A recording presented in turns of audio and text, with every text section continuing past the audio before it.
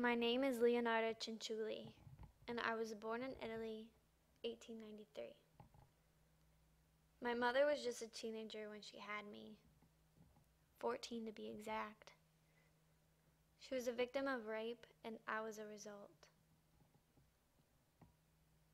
In her day, it wasn't accepted to have a child out of wedlock, so she ended up marrying her rapist. And I was punished the rest of my life because I was never good enough. I was never accepted. My mother never loved me. She abused me. I tried to stop the abuse by committing suicide. When it didn't work the first time, I tried again. I couldn't succeed at death. I couldn't succeed at life. But I kept going somehow, some way. And I met Raphael. My mother didn't approve. She had planned an arranged marriage, but I didn't want any part of it. I wanted to marry Raphael. So I married him. My mother put a curse on us. I knew this because I had went to a psychic, and the psychic told me my mother had a curse put on us to forever have bad things happen to us. Boy, was she right. We moved away because my family no longer accepted us, but I guess they never had.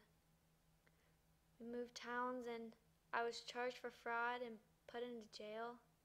We moved towns again and an earthquake completely destroyed our home. We moved again, but this time was different. This time we opened a store. People in this town liked me, and I thought we were set. We were in the clear, no more curse.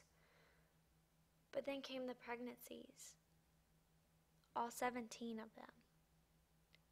I had 3 miscarriages. But worse than that, I had 10 children that never made it past infancy. My favorite was my son Giuseppe. He was the light of my life. And I would do anything for my baby boy. The love I had for Giuseppe was like no other I had for anyone else.